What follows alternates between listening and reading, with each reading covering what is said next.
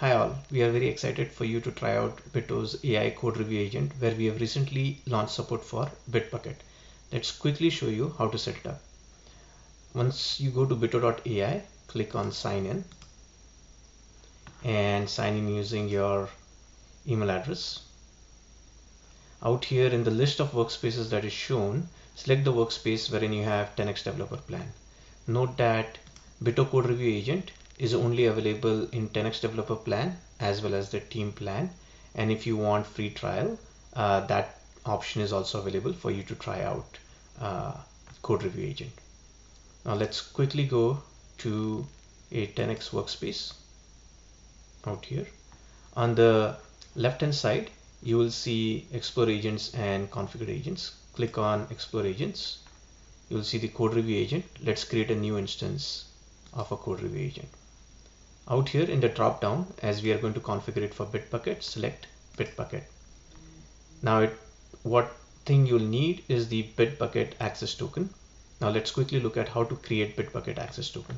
In Bitbucket, there are three different types of access tokens that you can create. One is repository access token, the other one is project level access token, and the third one is workspace level access token. Remember that you need to have admin access for either repository or the project or the workspace so that you can create access tokens. And all of the three access tokens are supported by Bito code review agent. Now let's quickly look at how do you create a repository level access token. So click on the repository, go to repository settings, and under repository settings you'll basically have access tokens. You can go here and create repository access token. Out here you need to select under pull request write, which will automatically select read, and then we need webhooks with read write access. This is the only thing that you need to do. Let me put a name for this token, Bito CRA repo access token. All right. So I can create this particular access token and then use it with Bito. It will show you the access token and various ways to use it. We just need the first one out here, just the access token. Now this is how you create repository level access token. Let me quickly show you how to create project level access token.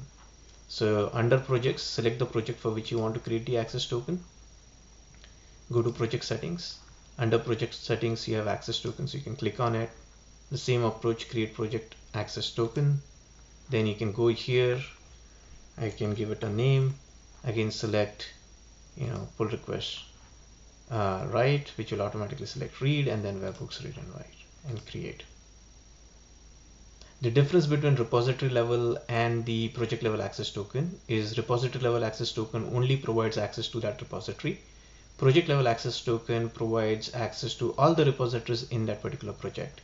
Again, out here you can select the first access token that you see in this particular list. And the third option is basically workspace level access token, which provides access to all the repositories in all the projects in that particular workspace. So let me actually go to the settings here, click on workspace settings, and then go to access tokens here, and I can create a workspace access token. So let me create it here. I'll select write in pull request and read and write in webhooks, and that will select all the required stuff. And then I can basically press on create. Again, out here it will show you various ways to access the tokens. I'll just select the first one. You can use any of these three tokens to configure Bito's CRA. For now, I'll be using the workspace level access token, but you can use repository level as well as project level depending upon whether you have premium account with Bitbucket or not. If you don't have premium account, at least you'll have repository level access tokens. Okay, so let me copy this, go back to Bito out here, and in the Bitbucket access token, let me copy this. Let me give an instance name and then hit on save and view set of instructions. As you can see, it will give you detailed set of instructions of how to set up the webhook. So it says that log into your Bitbucket, choose your repository, access webhook settings, and add a new webhook. So let me go back to Bitbucket out here, and Let me select a repository. Once I go to the repository, let me go to the repository settings. Let me go to webhooks out here and add a webhook. So title is on the URL part.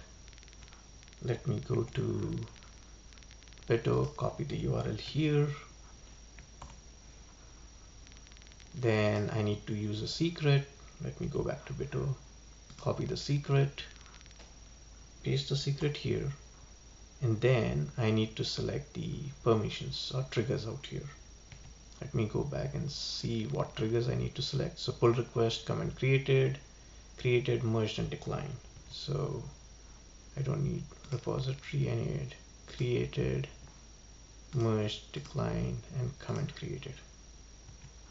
Just verifying it once more, and then I hit save.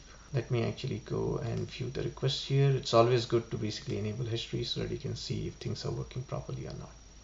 Now let me go to a pull request for this particular repository and see whether my webhook is set up properly.